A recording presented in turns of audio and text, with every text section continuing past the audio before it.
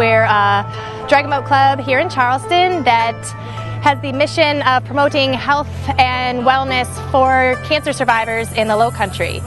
And so we paddle all year round. We have all kinds of programs for survivors, including yoga, nutrition, including dragon boating almost every day of the week. The money raised through this festival allows us to keep all our programs completely free for cancer survivors.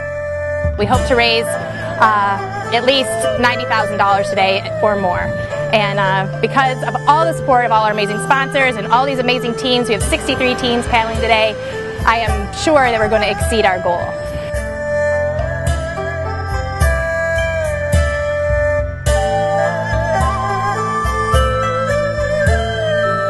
But we have teams from Roper Hospital, MUSC, First Federal, Midwest Vaco.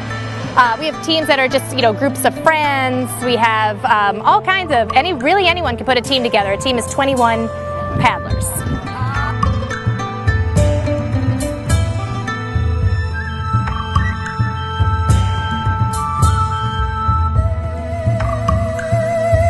We've decided to call ourselves the James Island Vikings. The team was started by Andy Reif, and we've just progressed. We are now a non-profit organization, so all year long we're raising money for cancer research, anything that we can do to help out. We do oyster roasts, chili cook-offs, disc golf tournaments, and this is the event we look forward to all year long.